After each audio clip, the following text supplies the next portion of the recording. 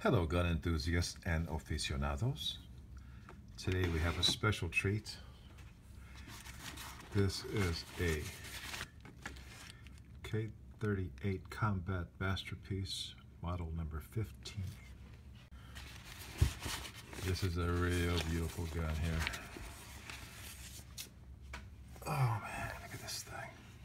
It's freaking gorgeous. I'm not gonna play with this one because I don't want to put a turn line in the cylinder. It is beautiful. This is my most prettiest gun. Most prettiest gun. Anyway, it's Model 15 dash Model 15-3. If you can see that in there, it's in there somewhere.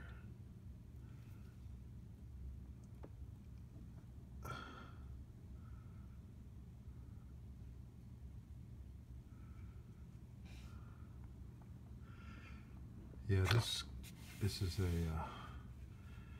beautiful gun.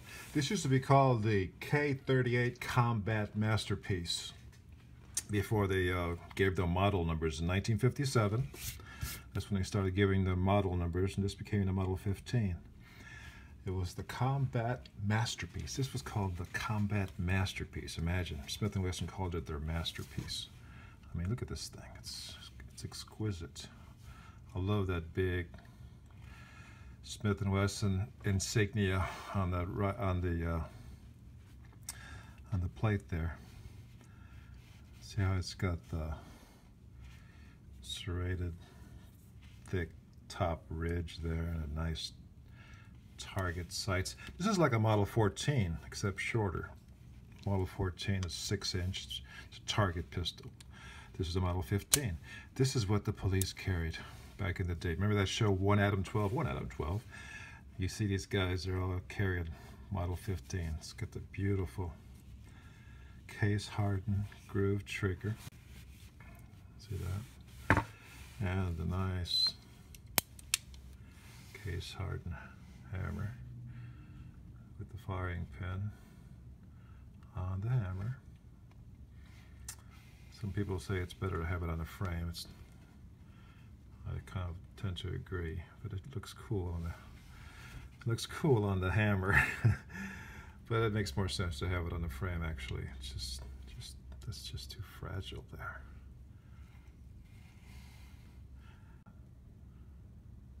It's not a firing pin. The official Smith & Wesson term. They got their own terms. The hammer's a little bit wider than the skinny hammer. And the triggers are just a little bit wider than, it's not a target trigger, but it feels wider. And these grips are nice and square at the bottom. I like to put the rounded edge ones on the snubbies. That's just my preference. But there's not a mark, well, there's one little mark on this gun, but I'm not going to tell you where it is. But there's, you know, it just doesn't get much better than that. It just doesn't get much better than this. That's why they call it the masterpiece. The masterpiece. You know? I'm not going to play with it too much, but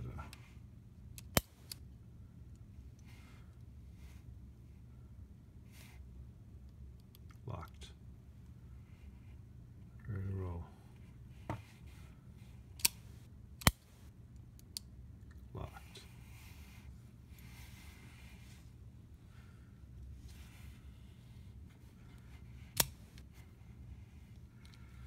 The Model 15.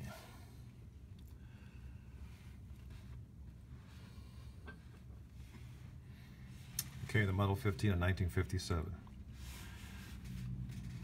Before that, it was called the K38 Combat Masterpiece.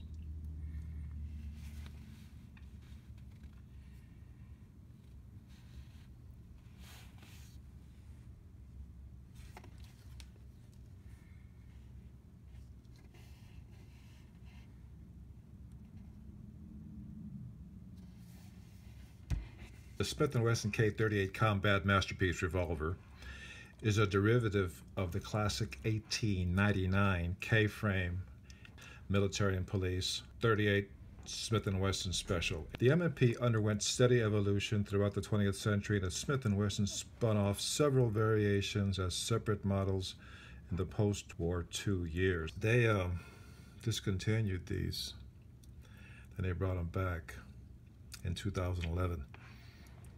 The 15 ran from 1949 to 1999, then they were discontinued, and then for about a decade. And then in 2011, they were reintroduced, the new modern version, the Smith & Wesson Classic Revolver line. They're really nice. They did a good job. But they're not hand-fitted. These old guns are handmade, hand-fitted.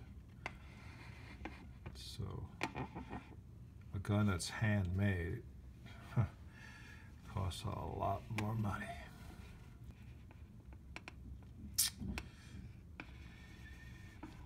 So there you have it. Thanks for watching, and take care of your guns, and they'll take care of you.